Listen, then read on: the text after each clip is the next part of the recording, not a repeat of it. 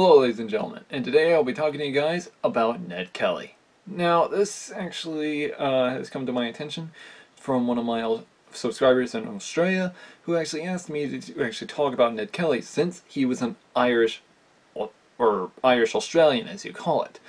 His father being, well, kicked out of Ireland and, well, placed into, well, Australia since at this point in time it was a British colony. Now, in the time, though, this is pretty much one of Ned Kelly's most famous remarks about him, was that he was pretty much just like Billy the Kid. Well, I want to agree with that technically because of the fact that both him and Ned Kelly were pretty much outlaws, yes, and pretty much they ran gangs, but as well they also were in massive conflicts with the police, in which many people hired bushrangers to do so. Now, technically in Australia, bushranger is a type of outlaw, same as I heard here in the United States. The term cattle wranglers is another term for an outlaw who stole cattle and so on.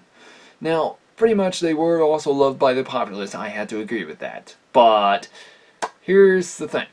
Ned Kelly, when I actually see Ned Kelly, I think of him more as the same type of group that, since he and his gang were pretty much armored up with fully armored suits of iron.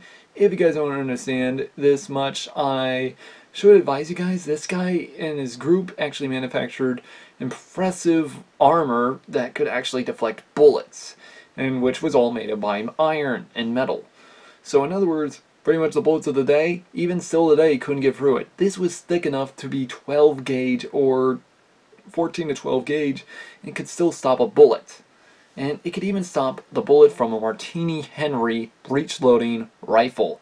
Now these guns were heavy-duty firearms that could actually kill even a rhino with one shot. And that's kind of terrifying coming to think of it. But in truth though, Ned Kelly and his group actually manufactured these type of plate armor to, well, use against the police. And as well, if any of you guys are Red Dead Redemption fans, you pretty much can see this armor in the game, as pretty much a lot of you guys pretty much play it.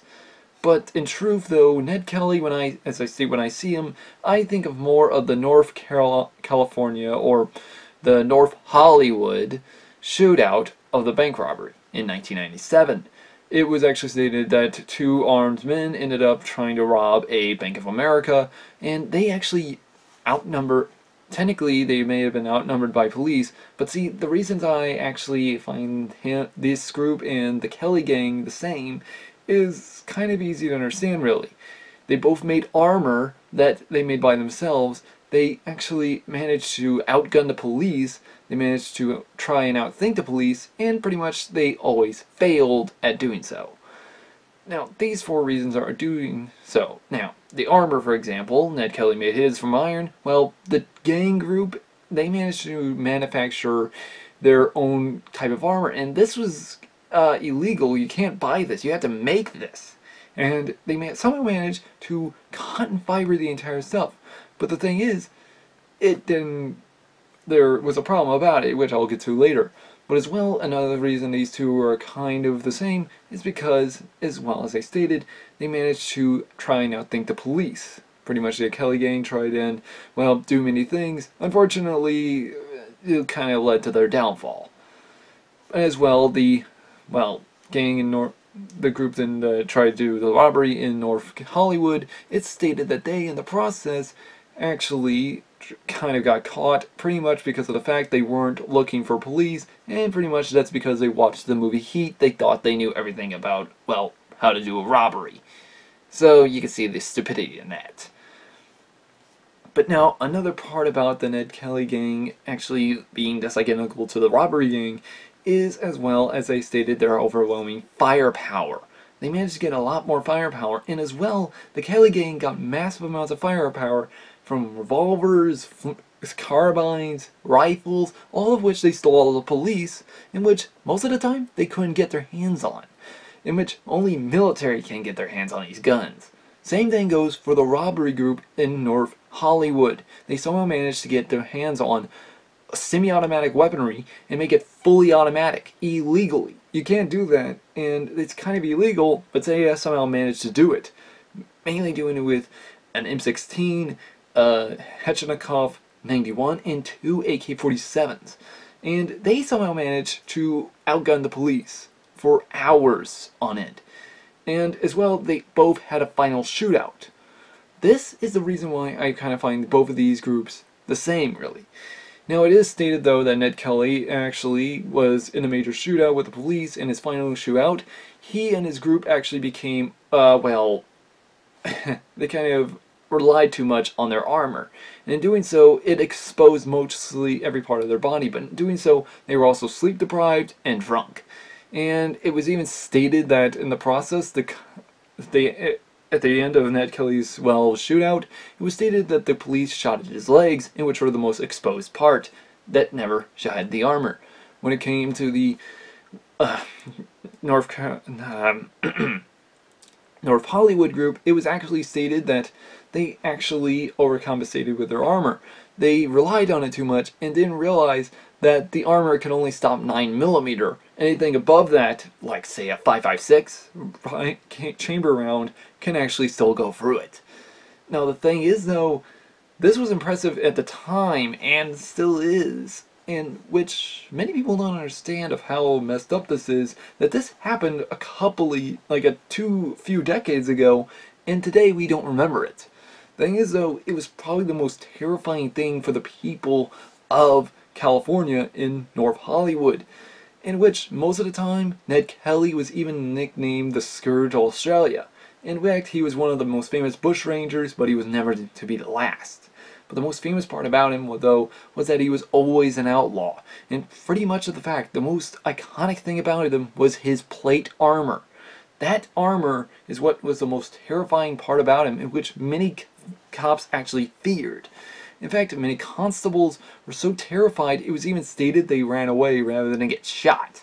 But another thing as well, when he was in his early age, he was actually stated to have stolen a horse, beaten up a Chinese farmer, and arsoning, and so on. And the thing is, most of the time he got away with it. The same with the North Hollywood gang. They somehow got away with a lot of stuff at an early age, but when it came to their last days, it ended. Now it is stated, though, the last dying words of Ned Kelly were the following: "As such is life." Now, I can understand that. In truth, we can actually see in history books, because Ned Kelly was the type of person who was, well, not the most brightest, but technically the most clever at, well, fighting. And so if he managed to actually defeat constables after constables, the only reason that he managed to get destroyed in the first place, or derailed from his train, I guess you might call it that, was because he was trying to derail a train and failed at it. This type of constable train was supposed to head for him. Thing is, though, he was trying to head it off and derail it. Problem is, though, he allowed one of his, I wouldn't say victims, but one of his captives to actually, well, leave the premises without his knowing, or technically he asked him if he could leave, and he did. That is probably what led to Ned Kelly's death in the first place, in which he was hanged. But the most impressive part as well, that the greatest part about it was, Ned Kelly and his group were actually feared throughout Australia. And it was even stated that many people in the parts of Australia actually loved and adored him, but as well feared him. We could see that as well in Billy the Kid. Or even in the James gang, if you think about it. But the most also impressive part about it was also his head. Now, the reason I say his head was because of the fact when he was actually buried in an unmarked grave, it was stated that his bones were dug up and the skull was stolen from a museum. This is impressive by far. Someone stole his head and still has never been found. Many people in Australia are still trying to know, where is the head? And you might also ask, why did someone take it? Well, this is actually kind of memorabilia that people would actually end up taking.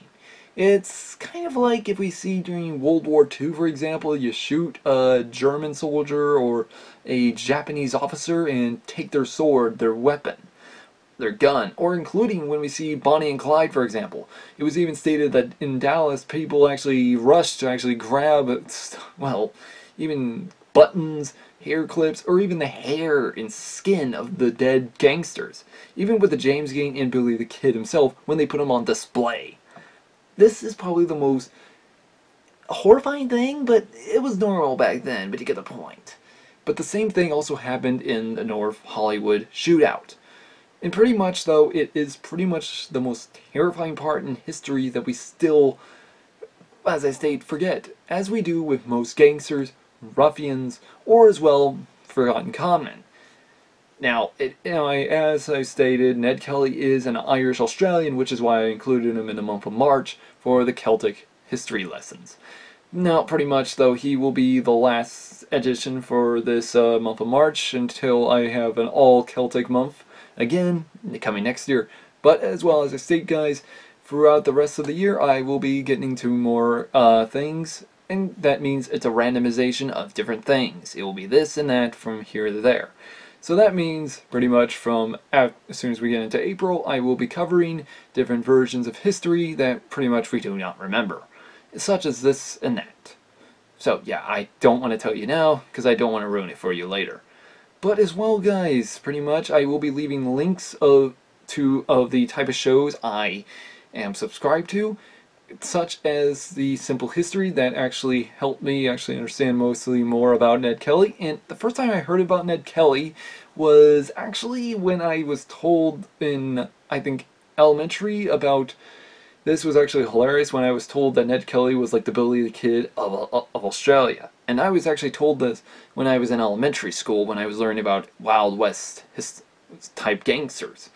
But, I never fully understood the difference between them. It's kind of, they are about the same, but as I stated, not the same.